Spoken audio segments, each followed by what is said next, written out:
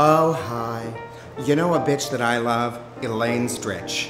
Not only did she provide me with my namesake, but once upon a time I met her at a stage door, and the girl in front of me asked for her autograph. And as Elaine signed it, she said, "Can you make that out to Christine?" And Elaine began to sign the autograph, and the girl said, No, it's Christine with a K. And Elaine, very methodically, looked down at the playbill, and she looked at Christine, and she looked down at the playbill, and she looked at Christine, and she leaned in and she said, "You know what? You're a real pain in my ass, Christine." And she scribbled her name out and handed her the playbill. That's a bitch I love.